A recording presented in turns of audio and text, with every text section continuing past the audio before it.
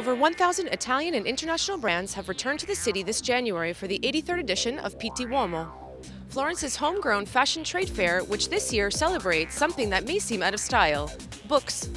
According to Pitti Immagine, however, it's quite the contrary. Reading and books are more fashionable than ever.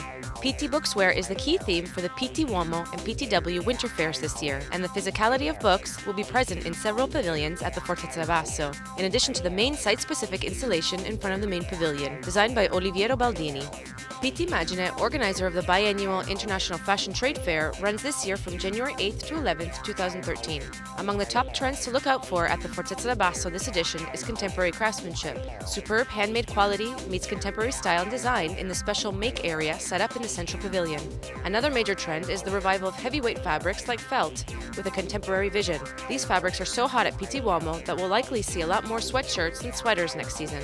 Among the high-profile events is a special fashion show at Palazzo Vecchio. There, Italian designer Ermanno Cervino will present his winter 2012-2013 men's and women's pre-collection on the runway in one of the most prestigious venues in Florence, the Salone dei Cinquecento. Cervino will be the first designer ever to show his creations in Palazzo Vecchio. Special guest at Pitti Uomo 83 is Maison Kenzo, directed by the creative design duo Umberto Leon and Carol Lim. For more information and to spot more trends from Pitti Uomo 83, see www.pittiimmagine.com.